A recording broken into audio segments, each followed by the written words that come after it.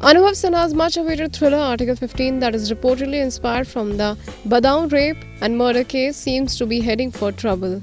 The film, slated for June 28 release, has earned the ear of the Brahmin community in Uttar Pradesh. Starring Ayushmann Khurrana in the lead, the film has been shot in and around Lucknow.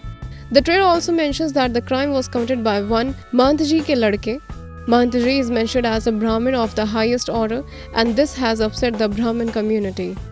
Pandit Joshi of the International Brahmin Federation along with Karni sena held a press conference in Mumbai regarding this and said कि महंत जी का एक किरदार उसमें बनाया हुआ है, जैसा कि हमने उसमें ट्रेलर में देखा है।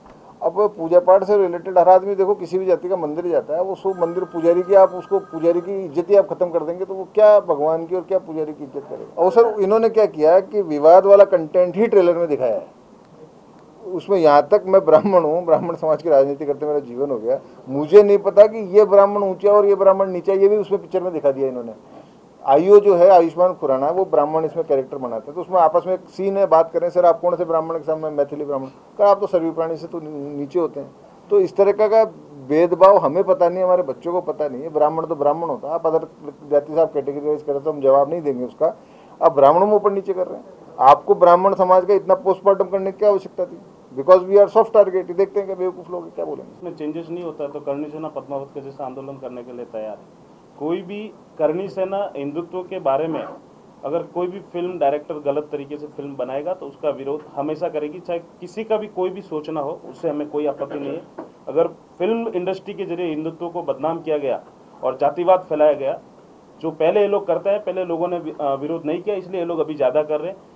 पहले अमरीश पुरी को ठाकुर दिखाकर, उनके लड़कों को कुंवर साहब दिखाकर अपराध बताते थे उसमें कि राजा महाराजा इस तरीके से करते थे, जबकि राजा महाराजा का ऐसा कोई इतिहास नहीं है कि आम आदमी को कभी परेशान किया हो।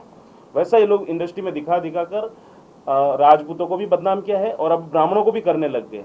इसका विरोध हम करते हैं और मुंह तोड़ जवाब देंगे, और ऐसा देंगे कि आइंदा से ऐसे फिल्म बनाना भी भूल जाएंगे डायरेक्ट। मतलब शुरू से ठाकुर जो होता है, अब एक्चुअली ठाकुर की क्या परिभाषा है? Thakur belongs from Rajput community, क्षत्रिय। अब ठाकुर अपराध सारा करता है और उसके दो सपोर्टिंग कैंडिडेट जो ज़्यादातर कॉमेडियन दिखाएंगे, एक तो होता है बनिया गांव का जो सूदखोरी करता है, पैसे खाता है, वो भी जनरल कास्ट का है।